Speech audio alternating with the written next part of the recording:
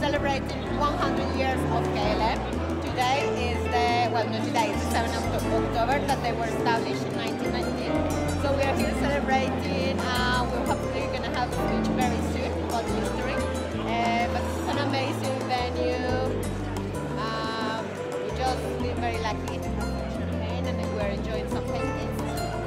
So we're enjoying the oldest airline in the world. Happy anniversary! Happy anniversary! Then between the Salvino schism, your mind it travels as if through tourism. So you will remember all of them, the fine places you visit through KLM, and I hope much joy it will bring as the plane through the sky goes dancing.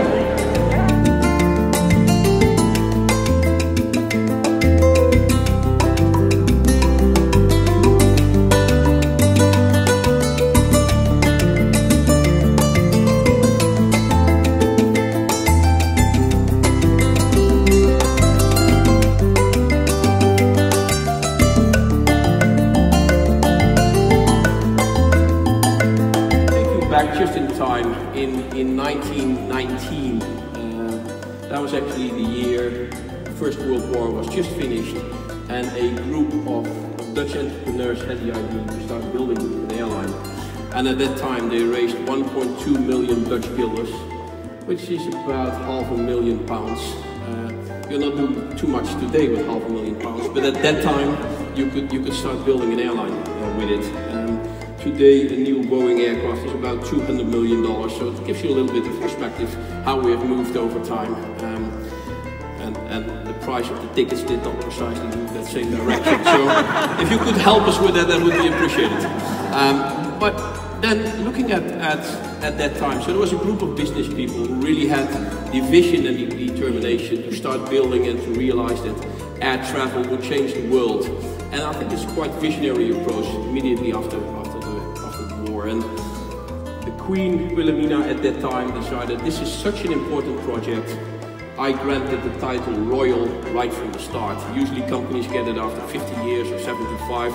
Schiphol Airport took 100 years to get it. But we got it really actually before we started already. So the foundation of KLM was in October, and in September the very same year we were granted the title Royal, meaning KLM Royal Dutch Airlines, and for the Dutch in the room, Koninklijke Luchtvaartmaatschappij. That's how we test if you're really Dutch or not. If you can pronounce that, you're in.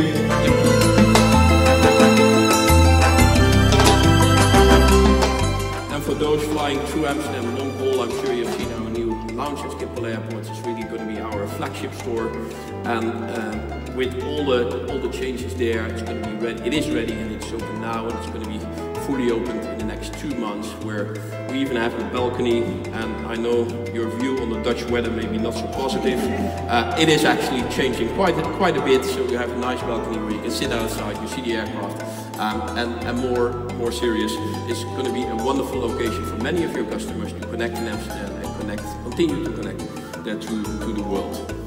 So thank you for your loyalty, thank you for your support for all these years. Thanks to our partners, Delta and Virgin, for being our partners, not only today, but even more so in the future. Thanking our team for preparing this and making sure they continue what to do. And in fact, the mission of Air France KLM here is pretty simple and pretty straightforward: to sell and to serve. To sell your tickets and to serve you as our customers. Ladies and gentlemen, thank you very much. Have a nice evening.